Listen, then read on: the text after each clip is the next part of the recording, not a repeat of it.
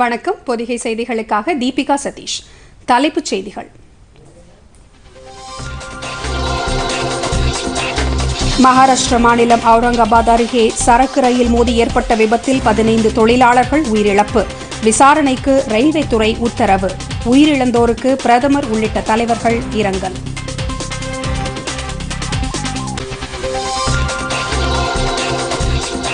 கொரோனாவால் பாதிக்கப்பட்டோர் அறிகுறி உள்ளவர்கள் தனிமைப்படுத்துவதற்கான வழிகாட்டு நெறிமுறைகளை வெளியிட்டது மத்திய அரசு.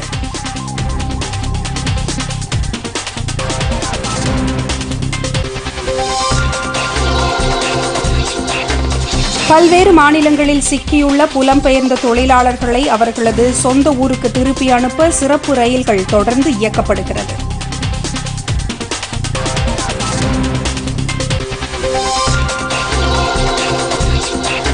திருமழிசையில் காய்கறி அங்காடியை திறப்பது தொடர்பாக அதிகாரிகளுடன் முதலமைச்சர் எடப்பாடி பழனிசாமி ஆலோசனை.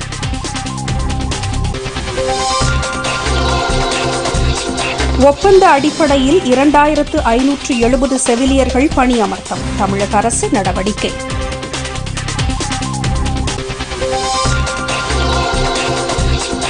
இந்தியாவில் கொரோனாவால் பாதிக்கப்பட்டோர் எண்ணிக்கை 56,000 தாண்டியது. 16,540 பேர் குணமடைந்துள்ளதாக மத்திய சுகாதாரத்துறை தகவல்.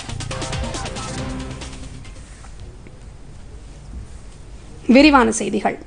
மகாராஷ்டிர மாநிலம் அவுரங்காபாத் மாவட்டத்தில் ரயில் தண்டவாளத்தில் தூங்கிக் கொண்டிருந்த புலம்பெயர்ந்த தொழிலாளர்கள் மீது சரக்கு ரயில் மோதியதில் 15 பேர் உயிரிழந்தனர். 2 பேர் காயமடைந்தனர். அவுரங்காபாத் அருகே சல்னா என்ற இடத்தில் உள்ள எஃகு தொழிற்சாலையில் வேலை செய்து கொண்டிருந்த இவர்கள் ஊரடங்கு காரணமாக தங்கள் சொந்த ஊரான மத்திய பிரதேச மாநிலம் புசாவலுக்கு ரயில் தண்டவாளம் வழியாக நடந்து சென்றனர். வழியில் கார்மாண்ட் என்ற இடத்தை அவர்கள் அடைந்தபோது இரவாகிவிட்டதால் தண்டவாளத்திலேயே தொழிலாளர்கள் படுத்து தூங்கிய நிலையில் இன்று அதிகாலை 5 மணி அளவில் அந்த வழித்தடத்தில் வந்த சரக்கு ரயில் மோதியதில் விபத்து ஏற்பட்டதாக காவல்துறையினர் தெரிவித்தனர். இதில் 15 தொழிலாளர்கள் உயிரிழந்ததாகவும் 2 பேர் காயமடைந்ததாகவும் காவல்துறை அதிகாரி ஒருவர் தெரிவித்தார்.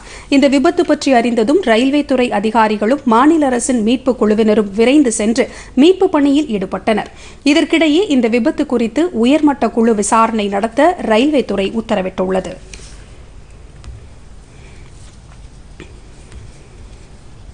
மகாராஷ்டிர மாநிலம் அவுரங்காபாத் அருகே சரக்கு ரயில் மோதி வெளிமாநில தொழிலாளர்கள் உயிரிழந்த சம்பவம் குறித்து குடியரசு துணைத் தலைவர் வெங்கையா நாயுடு, பிரதமர் நரேந்திர மோடி ஆகியோர் இரங்கல் தெரிவித்துள்ளனர். குடியரசு துணைத் தலைவர் வெங்கையா நாயுடு வெளியிட்டுள்ள டுவிட்டர் பதிவில் இந்த சம்பவம் மிகுந்த அதிர்ச்சி அளிப்பதாகவும் உயிரிழந்தவர்களின் குடும்பத்திற்கு தமது ஆழ்ந்த இரங்கலை தெரிவித்துக் கொள்வதாகவும் குறிப்பிட்டுள்ளார்.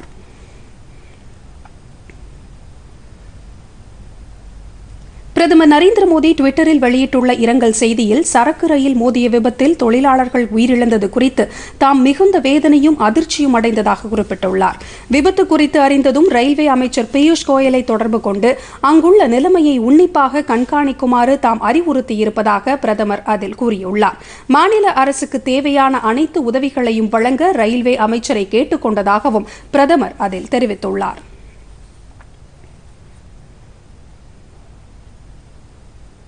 தமிழக முதலமைச்சர் எடப்பாடி பழனிசாமி வெளியிட்டுள்ள இரங்கல் செய்தியில் ரயில் விபத்தில் ஏற்பட்ட உயிரிழப்பு குறித்த செய்தியை அறிந்து மிகுந்த வேதனை அடைந்ததாக குறிப்பிட்டுள்ளார். படுகாயம் அடைந்தவர்கள் விரைவில் பூரண குணமடைந்து வீடு திரும்ப பிரார்த்திப்பதாகவும் அவர் கூறியுள்ளார். திமுக தலைவர் மு க ஸ்டாலினும் இந்த விபத்து குறித்து மிகுந்த வேதனை அடைந்ததாக தெரிவித்துள்ளார். உயிரிழந்தோருக்கு ஆழ்ந்த இரங்கல் தெரிவித்துள்ள அவர் புலம்பெயர்ந்த தொழிலாளர்கள் பாதுகாப்பாக அவர்களது சொந்த ஊர் திரும்புவதற்கு மத்திய மாநில அரசுகள் இணைந்து நடவடிக்கை எடுக்க வேண்டும் என கேட்டுக் கொண்டுள்ளார். மதிமுக பொதுச் செயலாளர் வைகோ, பாமக நிறுவனர் ராமதாஸ் உள்ளிட்ட தலைவர்களும் ரயில் விபத்தில் உயிரிழந்தோர் குடும்பத்திற்கு ஆழ்ந்த இரங்கல் தெரிவித்துள்ளனர்.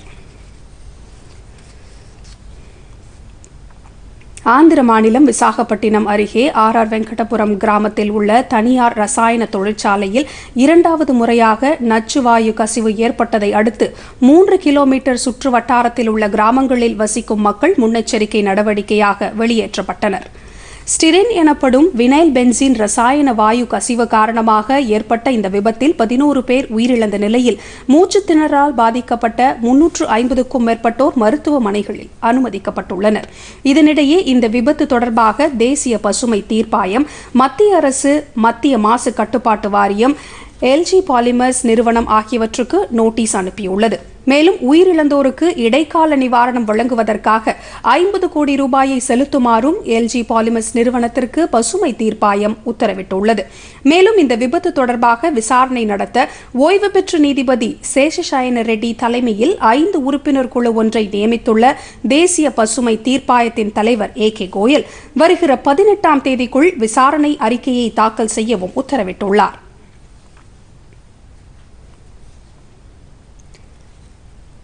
இதனிடையே ஐநா பொதுச் செயலாளர் ஆண்டோனியோ குட்டரஸும் விசாகப்பட்டினம் விபத்து குறித்து ஆழ்ந்த இரங்கல் தெரிவித்துள்ளார். இதுபோன்ற விபத்துக்களை தடுப்பது குறித்து உள்ளூர் அதிகாரிகள் விசாரணை நடத்த வேண்டும் என்றும் அவர் வலியுறுத்தியுள்ளார். பிரதமர் நரேந்திர மோடி ஐரோப்பிய கவுன்சில் தலைவர் சார்ல்ஸ் மைக்கேலுடன் தொலைபேசியில் தொடர்பு கொண்டு பேசினார்.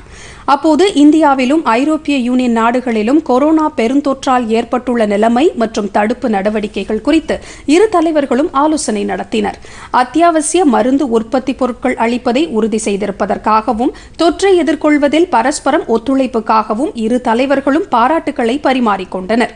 கொரோனா தொற்றால் ஏற்பட்டுள்ள உலக அளவிலான பொருளாதார மற்றும் சுகாதார பாதிப்புகளை உறுதியுடனும் பிராந்திய அளவிலும் எதிர்கொள்ள வேண்டியதன் முக்கியத்துவம் குறித்தும் அப்போது பிரதமர் நரேந்திர மோடி விரிவாக விவாதித்தார். இருதரப்பு நல்லுறவுகளை தொடர்ந்து வலுப்படுத்த இரு தலைவர்களும் உறுதி மேற்கொண்டதுடன் இந்தியா ஐரோப்பிய யூனியன் இடையேயான அடுத்த உச்சி மாநாட்டிற்கு குறிப்பிட்ட மைய கருத்தை தயாரிப்பதில் அதிகாரிகள் ஈடுபடுவதற்கும் அப்போது இரு தலைவர்களும் சம்மதம் தெரிவித்தனர். கொரோனா தொற்றுக்கு பிந்தைய சூழ்நிலை மற்றும் இந்த தொற்றால் ஏற்படும் பாதிப்புகள் குறித்த தகவல்களை தொடர்ந்து பரிமாறிக்கொள்ளவும் அவர்கள் சம்மதம் தெரிவித்தனர். இந்தியாவும் ஐரோப்பாவும் இணைந்து கொரோனா தொற்றால் ஏற்பட்டுள்ள நெருக்கடியை எவ்வாறு முறியடித்து உலக அளவில் சுகாதார மேம்பாட்டிற்கும் பொருளாதார மீட்சிக்கும் பங்களிப்பது என்பது குறித்து சிறப்பான ஆலோசனையை தாம் நடத்தியதாக பிரதமர் நரேந்திர மோடி தமது ட்விட்டர் பதிவில் குறிப்பிட்டுள்ளார். அறிவியல் ஆராய்ச்சி, புதிய கண்டுபிடிப்புகள் உட்பட பல்வேறு துறைகளில் இந்தியா ஐரோப்பிய யூனியன் இடையேயான ஒத்துழைப்பு குறிப்பிடத்தக்க அளவில் அமையும் என்று பிரதமர் அதில் கூறியுள்ளார். வெளிநாடுகளிலிருந்து இந்தியாவுக்கு அழைத்து வரப்படும் பயணிகள் கொரோனா தொற்று அறிகுறிகள் இருந்தால் இந்தியாவில் விமான நிலையங்களிலிருந்தே அவர்களை மருத்துவ பரிசோதனை மையங்களுக்கு அழைத்துச் செல்ல வேண்டும் என்ற உள்துறை அமைச்சகத்தின் விதிமுறைகள் பின்பற்றப்பட வேண்டும் என உத்தரவிடப்பட்டுள்ளது. இதே விதிமுறைகளை மத்திய சுகாதார மற்றும் குடும்ப நல அமைச்சகமும் ஏற்கனவே வெளியிட்டுள்ளது. என்றாலும் வெளிநாடுகளிலிருந்து வரும் பயணிகள் அனைவருமே சம்பந்தப்பட்ட மாநில அரசு அல்லது யூனியன் பிரதேச அரசுகளின் சார்பில் ஏற்பாடு செய்யப்பட்டுள்ள தனிமைப்படுத்தும் நடைமுறைகளை பின்பற்ற வேண்டும் என அறிவுறுத்தப்பட்டுள்ளது. தில்லியை பொறுத்தவரை ஹோட்டல்களில் தனிமைப்படுத்தப்படும் பயணிகளுக்கு கட்டணம் வசூலிக்க வகை செய்யும் உத்தரவை அம்மாநில அரசு ஏற்கனவே பிறப்பித்துள்ளது. மாவட்ட எல்லைகளில் அந்தந்த மாவட்ட நிர்வாகங்கள் சார்பில் தனிமைப்படுத்தும் வசதிகளை அடையாளம் கண்டு பட்டியலிடுமாறு தில்லி அரசு கேட்டுக் கொண்டுள்ளது. இதேபோல் உள்துறை அமைச்சகமும் வெளிநாடுகளிலிருந்து இந்தியாவுக்குள் வரும் பயணிகளை தனிமைப்படுத்துவதற்கான வழிமுறைகளை அறிவித்துள்ளது. மிகுந்த பாதிப்புக்கு உள்ளாகி அழைத்து வரப்படும் புலம்பெயர்ந்த தொழிலாளர்கள், குறுகிய கால விசாவில் சென்று விசா காலம் முடிவடைந்த பயணிகள், மருத்துவ உதவி அவசரமாக தேவைப்படுவோர், கர்ப்பிணி பெண்கள் மற்றும் வயது முதிர்ந்தோர், மாணவர்கள், குடும்ப உறுப்பினர் மறைவால் தாயகம் திரும்ப விரும்புவோரை இந்தியா அழைத்து வர முன்னுரிமை அளிக்கப்பட வேண்டும் என உள்துறை அமைச்சகம் அறிவுறுத்தியுள்ளது. உத்தரப்பிரதேசம், ஒடிசா, மேற்கு வங்கம் உள்ளிட்ட பல மாநிலங்களில் கொரோனா தொற்று தடுப்பு மற்றும் இந்த நிலைமையை எதிர்கொள்ள எடுக்கப்பட்டு வரும் முன்னெச்சரிக்கை நடவடிக்கைகள் குறித்து மத்திய சுகாதாரத்துறை அமைச்சர் ஹர்ஷ்வர்தன் சம்பந்தப்பட்ட மாநிலங்களின் அமைச்சர்கள் மற்றும் உயரதிகாரிகளுடன் ஆலோசனை நடத்தினார். கொரோனா தொற்றை முறியடிப்பதில் அனைத்து மாநிலங்களின் அர்ப்பணிப்புடன் கூடிய செயல்பாடுகளுக்கு மத்திய அமைச்சர் அப்போது பாராட்டு தெரிவித்தார். சுகாதார பணியாளர்களுக்கு தொற்று ஏற்படும் வாய்ப்புகளை குறைத்து அதனை தடுப்பதற்கு சுகாதார கட்டுப்பாட்டு தடுப்பு நடவடிக்கைகள் மேற்கொள்வதை அனைத்து மாநிலங்களும் உறுதி செய்ய வேண்டும் என்று அவர் வலியுறுத்தினார். புலம்பெயர்ந்த தொழிலாளர்கள் தங்களின் சொந்த மாநிலங்களுக்கு தொடர்ந்து வருவது அதிகரித்துள்ள நிலையில் அதனால் ஏற்படும் பாதிப்புகளையும் அப்படி வரும் தொழிலாளர்களுக்கு பரிசோதனை நடத்தி அவர்களை தனிமைப்படுத்துவதுடன் தொற்று உறுதிப்படுத்தப்படுவோருக்கு தேவையான சிகிச்சைகளை அளிக்க வேண்டும் என்று மாநில அரசுகளை அமைச்சர் ஹர்ஷ்வர்தன் வலியுறுத்தியுள்ளார். கட்டுப்படுத்தப்பட்ட பகுதிகளில் கண்காணிப்பு குழுக்களுடன் தன்னார்வர்களும் இணைந்து பகுதி வாரியாக பாதிப்புக்கு உள்ளானவர்களை கண்டறிந்து அவர்கள் முன்னெச்சரிக்கை நடவடிக்கைகளை கடைபிடிப்பதை உறுதிப்படுத்த வேண்டும் என்றும் அவர் கேட்டுக் கொண்டார். கொரோனா பாதிப்பு காரணமாக உலகின் பல்வேறு நாடுகளிலும் சிக்கியுள்ள இந்தியர்களை தாயகம் அழைத்து வரும் பணி தொடர்ந்து மேற்கொள்ளப்பட்டு வருகிறது.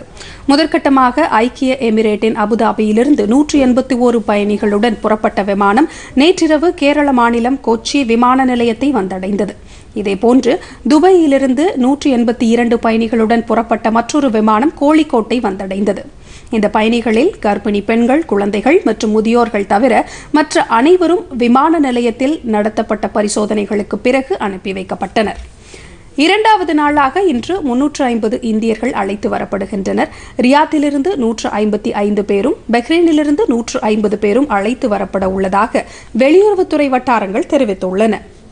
சிங்கப்பூரிலிருந்து ஒரு விமானம் மூலம் இந்தியர்கள் தில்லி அழைத்து வரப்பட்டுள்ளனர். இதேபோன்று பங்களாதேஷ் தலைநகர் டாக்காவிலிருந்து 168 பயணிகளுடன் ஏர் இந்தியா சிறப்பு விமானம் ஒன்று இன்று ஸ்ரீநகர் வந்தடைந்தது. பங்களாதேஷிலிருந்து மொத்தம் 7 சிறப்பு விமானங்கள் இயக்கப்பட உள்ளதாக அந்நாட்டிற்கான இந்திய தூதர் ரிவா கங்குலி தாஸ் கூறியுள்ளார். இதேபோன்று மாலத்தீவு நாட்டில் உள்ள சுமார் 780 இந்தியர்கள் கப்பல் மூலம் இன்று கொச்சி வரவுள்ளனர். இந்திய கடற்படையின் INS ஜலஸ்வா கப்பல் மூலம் மாலேயிலிருந்து கொச்சி வரவுள்ளனர். 2 கப்பல்கள் மூலம் 2000க்கும் மேற்பட்ட இந்தியர்கள் சொந்த நாடு அழைத்து வரப்படும் நிலையில் அடுத்த வாரத்தில் INS மகார் கப்பல் மூலம் சுமார் 1000 பேரை தூத்துக்குடி அழைத்து வரும் பணிகளும் நடைபெற்று வருகின்றன. புலம்பெயர்ந்த தொழிலாளர்களை சிறப்பு ரயில் மூலம் சொந்த ஊர்களுக்கு அழைத்து வரும் பணி இன்றும் மேற்கொள்ளப்பட்டு வருகிறது. இதுவரை ஸ்ரமிக் எனப்படும் 200 சிறப்பு ரயில்கள் மூலம் நாட்டின் பல்வேறு மாநிலங்களிலும் சிக்கியிருந்த சுமார் 2 லட்சம் தொழிலாளர்கள் அவரவர் சொந்த ஊர்களுக்கு அனுப்பி வைக்கப்பட்டுள்ளனர். 1100 பயணிகளுடன் புதுதில்லியிலிருந்து நேற்று புறப்பட்ட ஒரு சிறப்பு ரயில் இன்று மத்திய பிரதேச மாநிலம் பண்டேல்கண்ட் மாவட்டத்திற்கு உட்பட்ட சர்தார்பூர் ரயில் நிலையத்தை வந்தடைந்தது.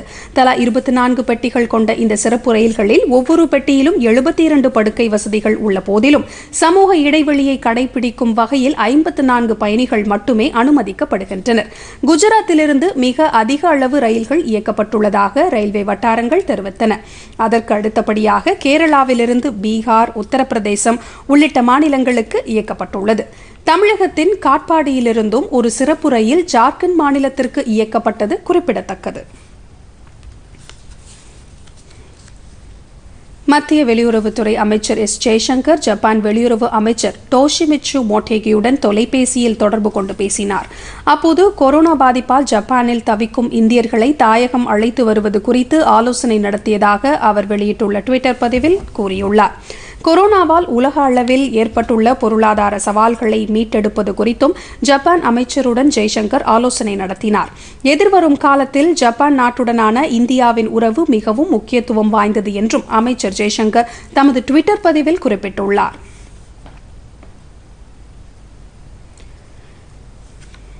இதற்கிடையே புதுதில்லியில் நேற்று ஆப்கானிஸ்தானின் மறுகட்டமைப்புக்கான அமெரிக்க தூதர் ஜால்மே காலில்சாட், மத்திய அமைச்சர் ஜெய்சங்கர், தேசிய பாதுகாப்பு ஆலோசகர் அஜித் தோவல் ஆகியோரை சந்தித்து பேசினார். அமெரிக்க தேசிய பாதுகாப்பு கவுன்சிலின் தலைமை இயக்குநர் லிசா கார்டிஸும் இந்தியாவுக்கான அமெரிக்க தூதர் கென் ஜெஸ்டரும் அப்போது உடனிருந்தனர். ஆப்கானிஸ்தானில் மறுசீரமைப்பு மற்றும் அமைதியை ஏற்படுத்துவது குறித்து அப்போது ஆலோசிக்கப்பட்டது. ஆப்கானிஸ்தானுக்கு இந்தியா சார்பில் அளிக்கப்படும் மனிதாபிமான உதவிகள், பொருளாதார மேம்பாட்டிற்கான நடவடிக்கைகளை அமெரிக்க உயரதிகாரிகள் நினைவு கூர்ந்து பேசினர்.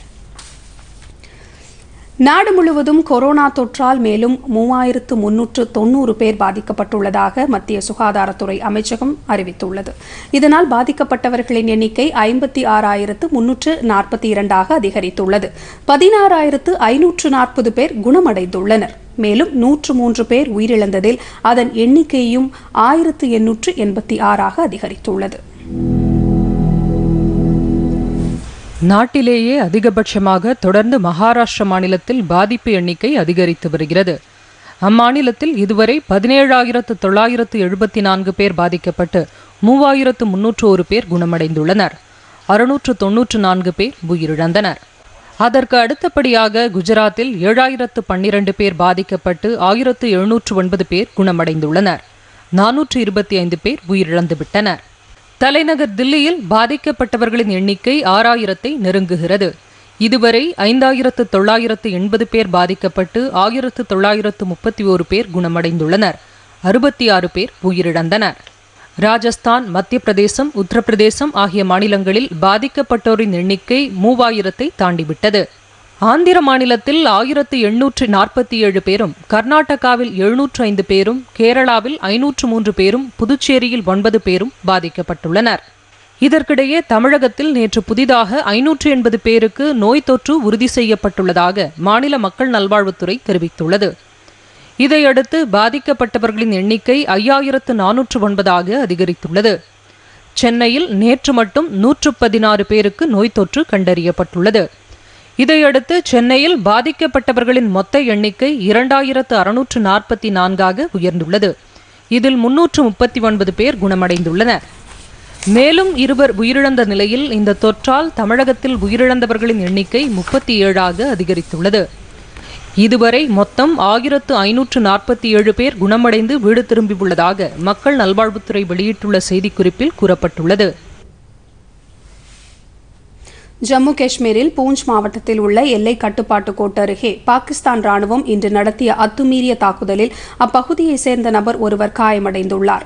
இன்று காலை 11 மணி அளவில் பூஞ்ச் மாவட்டத்தின் குஷ்பா, ஷாப்பூர், கிர்னி ஆகிய பகுதிகளில் உள்ள பாதுகாப்பு படையினரின் நிலைகள் மீதும் கிராமங்களில் உள்ள பொதுமக்களின் இருப்பிடங்கள் மீதும் பாகிஸ்தான் ராணுவம் அத்துமீறி தாக்குதல் நடத்தியுள்ளது.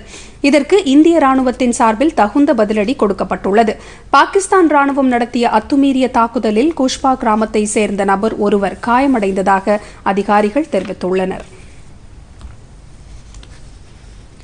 கோயம்பேடு மொத்த விற்பனை காய்கறி சந்தைக்கு பதிலாக புதிதாக திருமழிசையில் தற்காலிக காய்கறி சந்தை அமைக்கப்பட்டு வருவது குறித்து தமிழக முதலமைச்சர் எடப்பாடி பழனிசாமி இன்று தலைமைச் செயலகத்தில் ஆலோசனை நடத்தினார். இந்த ஆலோசனைக் கூட்டத்தில் தலைமைச் செயலாளர் சண்முகம், காவல்துறை தலைமை இயக்குநர் திரிபாதி, சென்னை பெருநகர வளர்ச்சி குழுமத்தின் தலைவர் கார்த்திகேயன் மற்றும் அரசு துறை உயரதிகாரிகள் கலந்து கொண்டனர். திருமழிசையில் நடைபெற்று வரும் தற்காலிக சந்தை பணிகளை விரைவாக முடித்து அங்கு காய்கறிகள் வருவதற்கு உரிய ஏற்பாடுகளை செய்யுமாறு முதலமைச்சர் அறிவுறுத்தினார். கொரோனா தொற்று தடுப்பு நடவடிக்கைகளுக்காக தமிழகத்தில் மேலும் 2,570 செவிலியர்களை ஒப்பந்த அடிப்படையில் பணியமர்த்த முதலமைச்சர் எடப்பாடி பழனிசாமி உத்தரவிட்டுள்ளார்.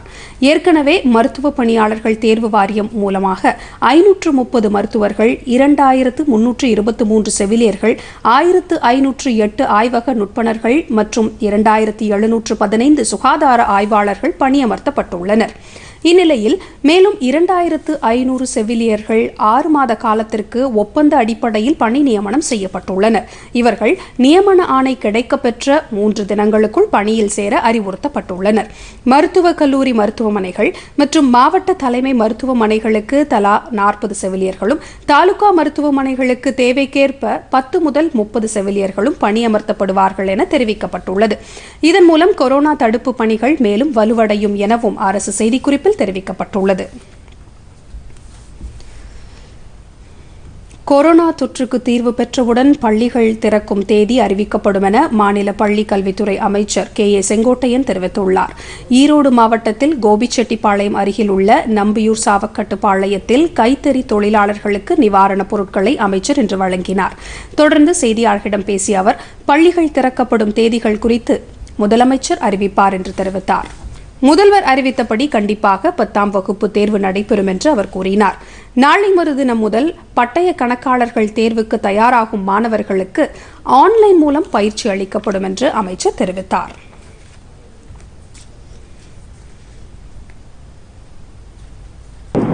SMS மூலமாக கொடுக்க போறாங்க. அந்த செல்போன்ல அவங்க வந்து ஆன்லைன் மூலமாக கொடுக்கிற போது SMS மூலமாக வருகின்ற போது அவர்கள் அந்த செல்போன் மூலமாக படித்துக் கொள்ளலாம். +1 +2 படிக்கின்ற மாணவர். இது CA என்பது முதலில் நீங்கள் பார்க்கிற போது டிகிரி முடித்துவிட்டு தான் CA எடுத்துக்கிற வழக்கம். ஆனால் நம்முடைய தமிழக அரசை பொறுத்தவரையிலும் +2 முடித்த உடனேயே தேர்வு எழுதிய உடனேயே அந்த மாணவருக்கு இந்த பயிற்சி அளிக்கலாம் என்று நாங்கள் முடிவு செய்தோம். இப்போது கொரோனா வைரஸ் இன்று பல்வேறு தடை உத்தரவுகள் இருக்கின்ற காரணத்தின் அடிப்படையில் அதை நிறைவேற்ற இயலவில்லை. ஆகவே ஆன்லைன் மூலமாகவே இந்த பயிற்சி அளிப்பதற்கு அவர் முன் வந்திருக்கிறார்கள். சிஏ உடைய தளபதி என்று சொல்லப்படுகிற நம்முடைய தென் மாநிலத்தினுடைய தேர்ந்தெடுக்கப்பட்டிருக்கிற பிரதிநிதி, அவர் மூலமாக 300க்கும் மேற்பட்ட சிஏ முடித்துவிட்டு சிறந்த பயிற்சி அளிக்கக்கூடியவர்கள் இலவசமாகவே இதை வழங்குவதற்கு வருகின்றிருக்கிறார்கள். ஆகவே அவர்களுக்கும் என்னுடைய வாழ்த்துக்களை தெரிவித்துக் கொள்கிறேன். நாடு முழுவதும் ஊரடங்கு காலத்தில் பல்வேறு தரப்பினருக்கு மத்திய அரசு சலுகைகளை அறிவித்து வருகிறது. இதன்படி திருவள்ளூர் மாவட்டத்தில் உள்ள 14 ஒன்றியங்களிலும் 526 ஊராட்சிகளில் மகாத்மா காந்தி தேசிய ஊரக வேலைவாய்ப்பு உறுதி திட்டம் முனைப்புடன் செயல்படுத்தப்பட்டு வருகிறது. இம்மாவட்டத்தில் உள்ள 1,12,393 பயனாளிகள் இத்திட்டத்தில் இணைந்துள்ளனர்.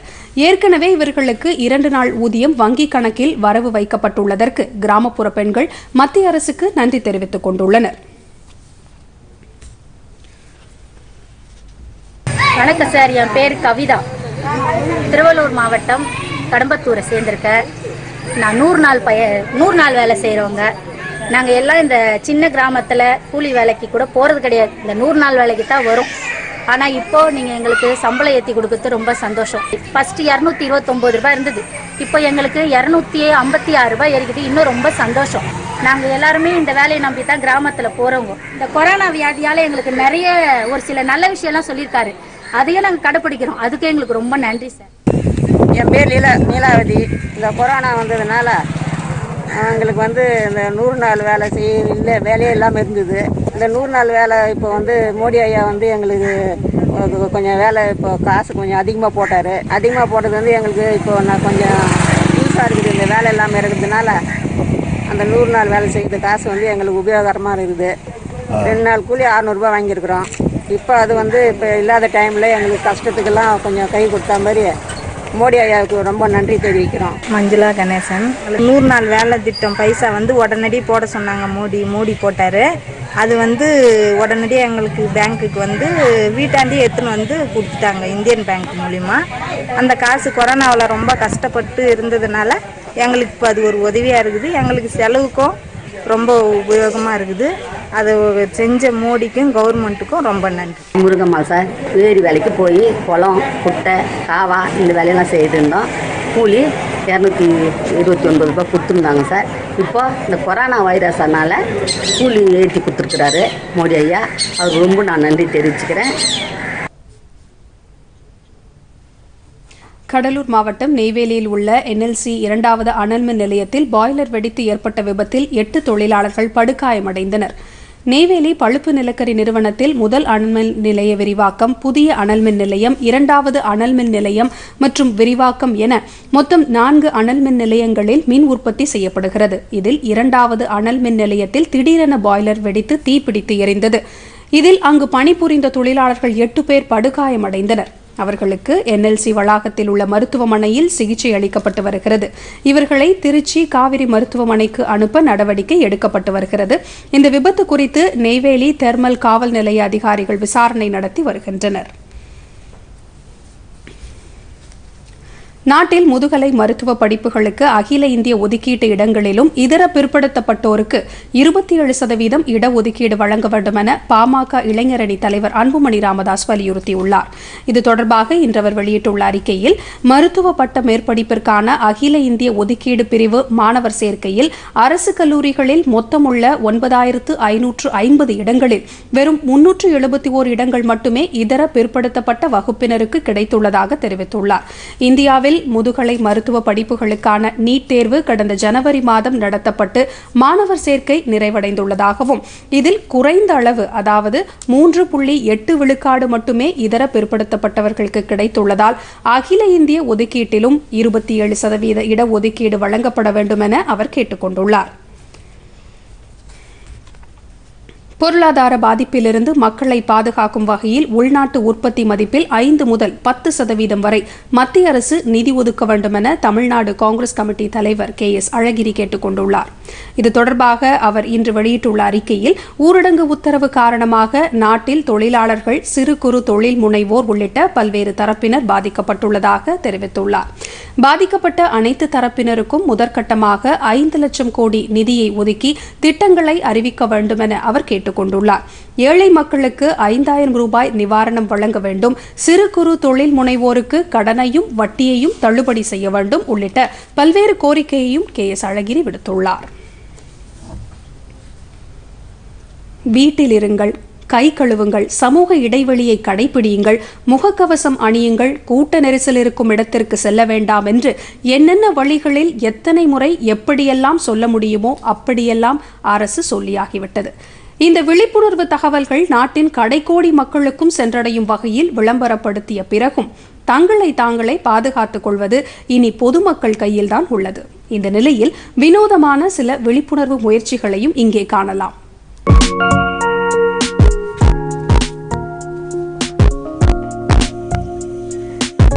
தூய்மையை கடைபிடிப்போம், கொரோனாவை விரட்டியடிப்போம். வீட்டிலிருந்து அலுவலகத்திற்கு புறப்படும் போது பின்பற்ற வேண்டியவை: வீடுகளிலிருந்து புறப்படும் போதே கிருமி நாசினி கொண்டு கைகளை சுத்தம் செய்வோம். வெளியே செல்லும் போது கிருமி நாசினியை உடன் எடுத்துச் செல்வோம். தவறாமல் முகக்கவசம் அணிந்து செல்வோம். வாகனத்தில் நாம் தொடக்கூடிய பகுதிகளை கிருமி நாசினியால் சுத்தம் செய்வோம். இயன்றவரை சொந்த வாகனங்களை உபயோகிப்போம்.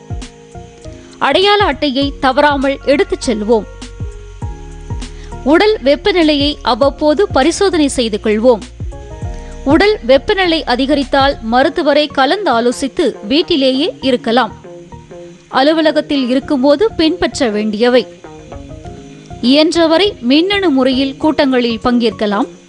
கூட்ட அரங்குகளிலும் குறைந்த நபர்களுடன் சமூக இடைவெளியை பின்பற்றி கூட்டங்கள் நடத்தலாம். கைகளை கிருமி நாசினி அல்லது சோப்பு பயன்படுத்தி சுத்தம் செய்யலாம். நகல் எடுக்கும் சாதனங்கள், தண்ணீர் பிடிக்கும் சாதனங்கள், கணினி கீபோர்டுகள், தொலைபேசி போன்றவற்றை கிருமி நாசினி கொண்டு சுத்தம் செய்யலாம். வீட்டிலிருந்தே உணவு கொண்டு வந்து உங்களுக்கு உரிய இடத்தில் உட்கொள்வதுடன் உணவு கழிவுகளை பொறுப்பான முறையில் அப்புறப்படுத்த வேண்டும். தேவையின்றி நமது பணியிடத்திற்கு அப்பாற்பட்ட இடங்களுக்கு செல்வதை தவிர்க்கலாம். அலுவலக வளாகம் முழுவதும் சுற்றித் திரிவதை தவிர்க்கலாம். அலுவலகத்திலிருந்து வீட்டிற்கு புறப்படும் போது செய்ய வேண்டியவை: பயணம் செய்யும் வழி நெடுகிலும் முகக்கவசம் அணிந்தே செல்வோம். வீட்டிற்குள் நுழையும் போது வாசலிலேயே காலணிகளை அகற்றுவோம். கைகளை சுத்தப்படுத்துவதுடன் காலணி மற்றும் கைப்பைகளை கிருமி நாசினி கொண்டு சுத்தம் செய்வோம். நாம் அணிந்திருக்கும் உடை, முகக்கவசங்களை சுத்தப்படுத்துவதுடன் குளிப்பது அவசியம். ஒரு முறை மட்டும் பயன்படுத்தக்கூடிய முகக்கவசத்தை மூடியுடன் கூடிய குப்பை தொட்டியில் போட்டு அப்புறப்படுத்த வேண்டும்.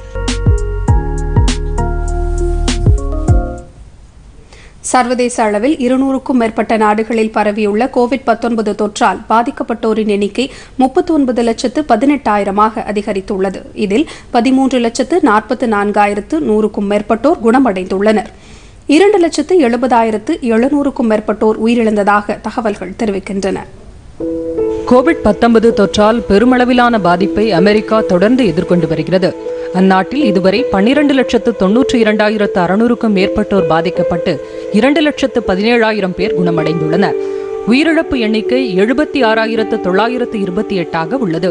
தொடக்கத்தில் அவ்வளவாக பாதிப்பை சந்தித்திராத இங்கிலாந்து தற்போது இழப்பை சந்தித்து வருகிறது. இதுவரை 2,06,800க்கும் மேற்பட்டோர் பாதிக்கப்பட்டு 30,615 பேர் இறந்துவிட்டனர்.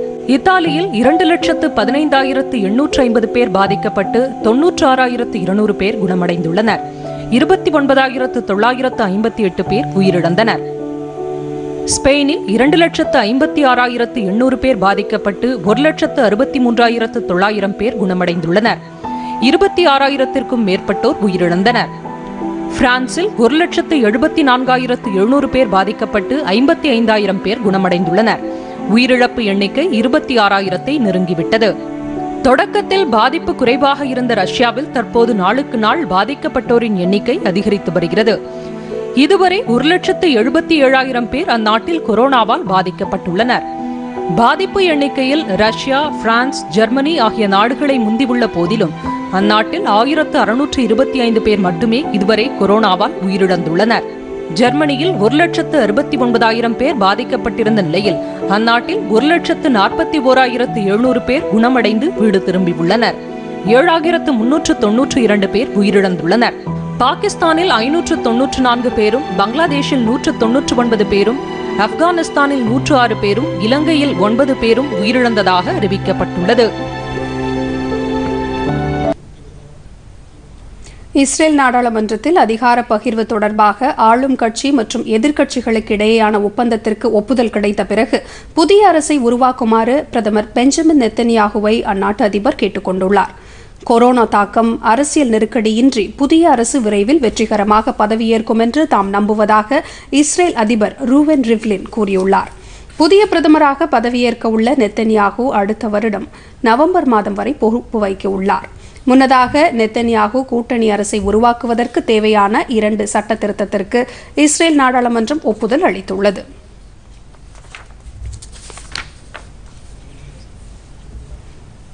மீண்டும் தலைப்புச் செய்திகள்.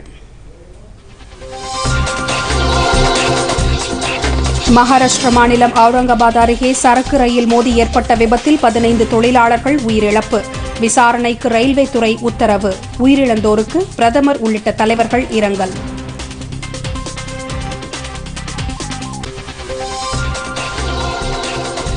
கொரோனாவால் பாதிக்கப்பட்டோர், அறிகுறி உள்ளவர்கள் தனிமைப்படுத்துவதற்கான வழிகாட்டு நெறிமுறைகளை வெளியிட்டது மத்திய அரசு.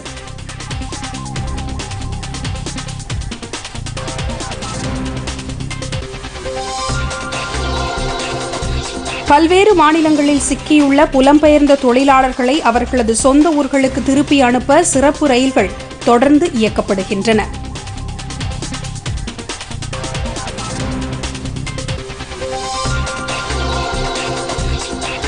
திருமழிசையில் காய்கறி அங்காடியை திறப்பது தொடர்பாக அதிகாரிகளுடன் முதலமைச்சர் எடப்பாடி பழனிசாமி ஆலோசனை.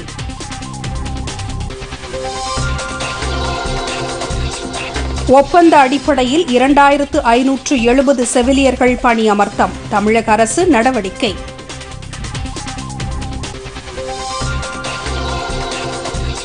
இந்தியாவில் கொரோனாவால் பாதிக்கப்பட்டோர் எண்ணிக்கை 56,000-ஐ தாண்டியது.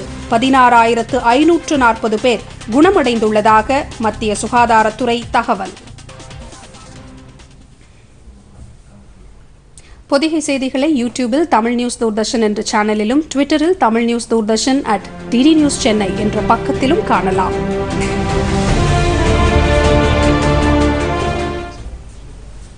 இத்துடன் செய்திகள் நிறைவடைகின்றன. மீண்டும் செய்திகள் மாலை 5 மணிக்கு. வணக்கம்.